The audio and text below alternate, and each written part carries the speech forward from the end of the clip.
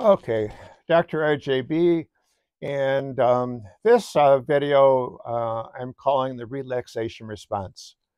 Um, uh, and basically,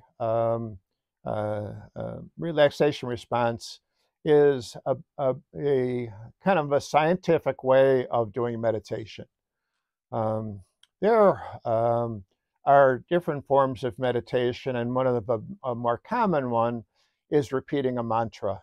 Um, so, somebody who does this mantra training might take a mantra like, let's say Shiva, let's just say, and we'll repeat this name of Shiva over and over again. And as they keep doing this, they go into a meditation state. So what happened was there was a doctor who studied this form of meditation. And what he found basically was that there definitely was a response when he did brainwave and other therapies like blood pressure, heart rate, etc., to study the effects of this. Brain waves seem to calm down, less stress in the EEG. The heart rate slowed down a bit, blood pressure decreased. And so these things seem to have an effect on the body. Um, but, the question was, is it anything special about the word?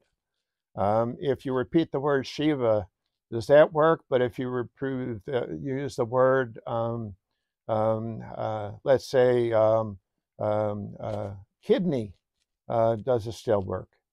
And what the doctor found was it didn't really matter too much about what word you used, as long as you used it and allowed yourself to relax with the word. So he developed a relaxation response technique, and he used the word one, O-N-E. He used that because basically it didn't have too much meaning. Um, you don't want to focus on the name and the meaning. Let's just say if I use the mantra Jesus Christ, um, well, I'm a Christian, Catholic actually, and the name of Jesus has a meaning for me. If I was Muslim and I repeated the word Allah, Allah has meaning for me. Um, you know, um, so somebody who has a relationship to the word, they can sometimes get distracted by the word itself. So the Hindu with Krishna, let's just say. Um, but if you use a word that has no meaning, so for the yogi, the word Om, O-M, really doesn't have any particular meaning. It's supposedly the sound of the universe. So by repeating the word Om, you get an effect on the body that's similar. And for me, because I practiced yoga for many years, I think it's interesting that he used the word one. That sounds an awful lot like the word Om. But anyhow, he used the word one. How he did it then basically is that you would take an inhale and repeat the word one, and you would exhale and repeat the word one. So it was one on the inhale, one on the exhale, and continue this. Now, he mentioned that you just keep on repeating this. And if you find that you're no longer repeating the word, you stop for a second and once again start practicing one on the inhale, one on the exhale. What actually happens is that the meditation is the part where you forget the word.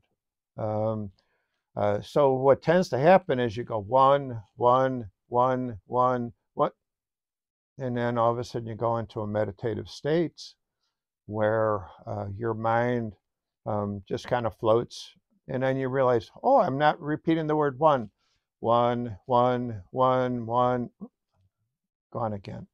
So during those periods where you're not repeating the word, where your mind has been distracted and has gone into this relaxation state, that's actually the meditation period. Repeating the word is just a means of getting there. Um, and you don't really try to control this whole thing. You don't feel you're a bad person because you're not repeating the word one. Like I said, the periods where you're not repeating the word is actually the meditation itself. Um, so this is a method that the doctor did, and he found the same thing with repeating mantras, which was the brain waves slowed down, the heart rate slowed down, blood pressure decreased. So all the things that they found in the meditators, they could reproduce by just repeating the word one. So it's kind of the doctor's meditation technique, and simple to do. Again, it's a word that really doesn't have a whole lot of meaning, so you don't have to worry if you're a religious person, because we're not really repeating anybody's religious individual. Um, you know, uh, Again, if somebody, let's just say, is Jewish, you may not want to repeat the word Jesus. Um, so, and, maybe somebody who's not Hindu may balk at the idea of, repeating the word Shiva. Um, so doing it this way is a little bit easier for all involved. And like I said, you get the same benefits as the person who's doing the other techniques.